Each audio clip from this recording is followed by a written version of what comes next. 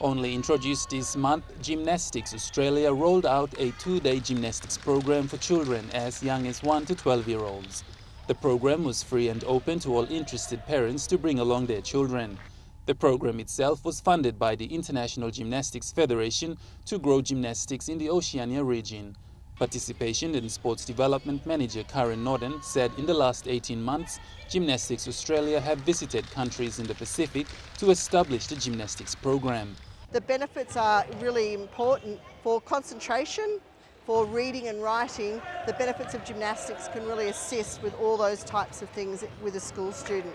She said one of the priorities now for the future of gymnastics in Papua New Guinea is to establish a national federation, establish clubs and sustainability in the country with the aim of extending and introducing gymnastics into schools.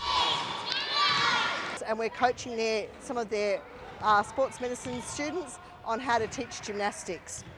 So our aim is to try and teach as many people as possible to teach gymnastics in Papua New Guinea so it can continue on without just having us come into town. So far, Fiji, Guam, American Samoa and Cook Island have been engaged in the program, with more focus now given to Papua New Guinea, Samoa and Tonga this year.